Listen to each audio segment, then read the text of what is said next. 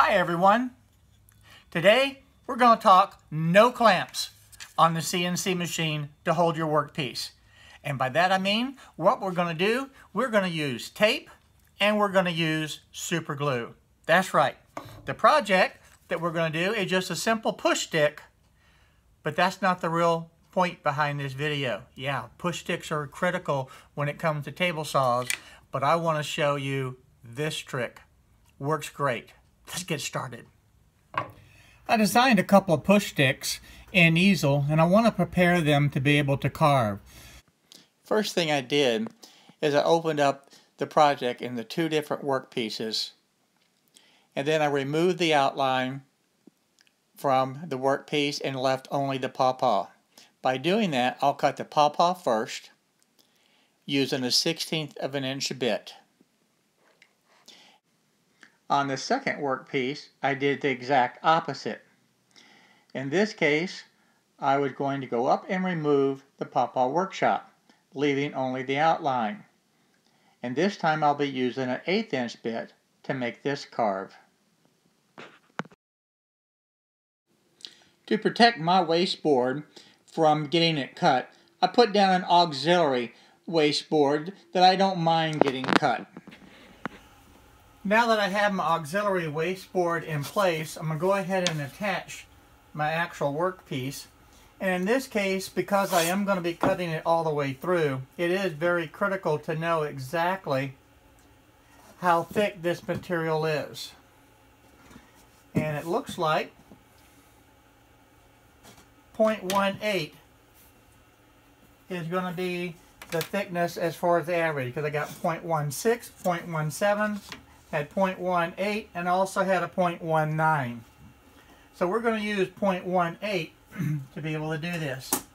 I'm also going to use the super glue and tape method to be able to adhere this, because I don't need to put clamps here.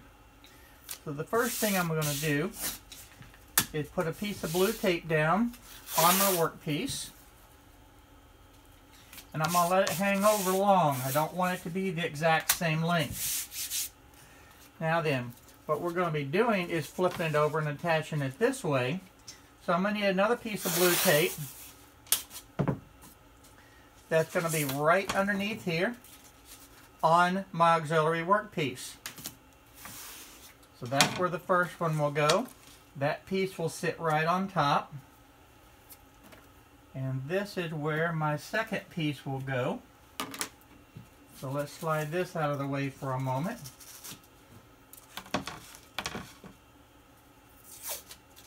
I have the extra piece extending beyond the workpiece because it makes it so much easier to be able to remove when the carve is done. Let's straighten that back out. There we go. Now, the important thing is it doesn't take a whole lot of super glue. Really just one line coming through here is all that you need.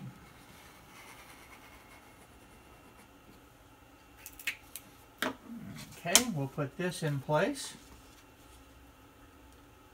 We'll press it down good. We'll hold that for a few seconds and we'll be ready.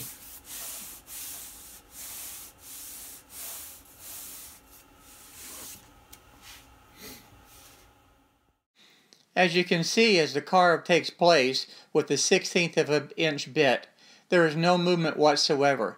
The tape and the super glue hold extremely well.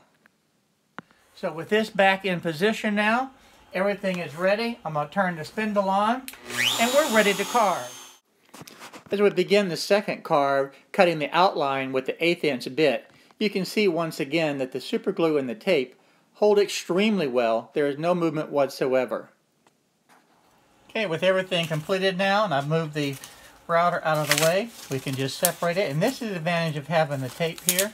It just lifts right up. Okay. And there's the completed project. I'm going to take it over to the sander.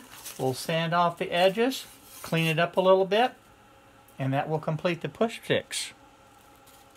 Thank you for watching my video today. If you enjoyed this video, please hit the like button, leave a comment, and by all means subscribe to my channel. As always, have fun, be safe, take care now.